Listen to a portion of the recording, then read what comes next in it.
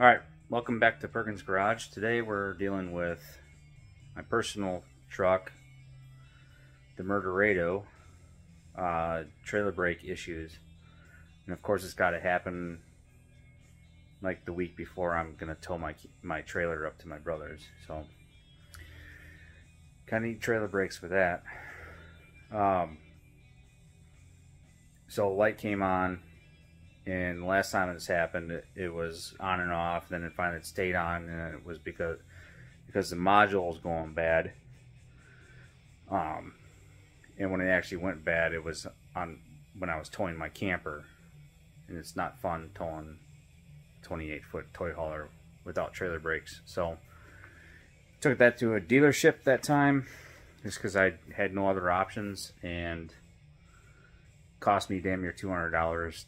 To have them do it. Actually, might have been a little bit more than that. Anyway, you can go on Amazon and find the trailer brake module. I can even show you the part number. And well, this is for an '08 Chevy 2500 HD. And just do it yourself. It's simple. Look up how to do it on the internet too. That's what I did it. How I did it. So here's where it's at and basically what you need to do. Alright, so here's the part. It's upside down. Zoom in on that. That's the part number. Stay focused. 209 04439. GM part number. So what happens is the assholes at the dealership won't put any kind of preventative from keeping these from being seized. So obviously this one I had to bust out of there because it was seized inside this little encapsulated nut. And I pulled that out and I was able to get the bolt out. Then I cleaned up the threads and put some anti-seize on there, because dealerships just want you to keep coming back.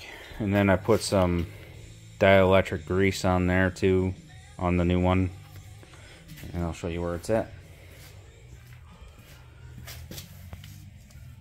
So all you need is a 10mm socket, whatever you got. 10mm, that's what those heads are. You just loosen them up, you don't even gotta pull them off, and they slide up, and then you push them out, and then you unplug it.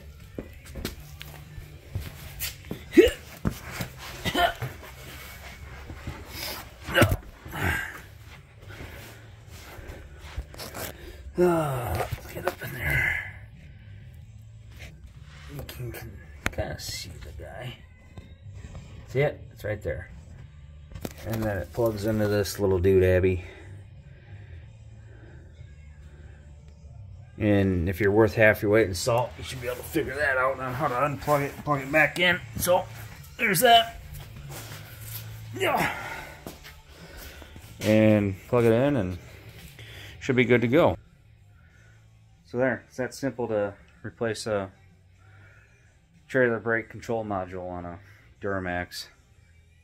I don't deal with Dodge or Ford because I've always driven in Chevys, and they're simple and cheap. And no matter what anybody says, they fucking last longer than a Dodge or a Ford. By the way, all you northerners that deal with salt and shit, you see the Fords running around with Super Duties, mainly. Can any of you guys tell me why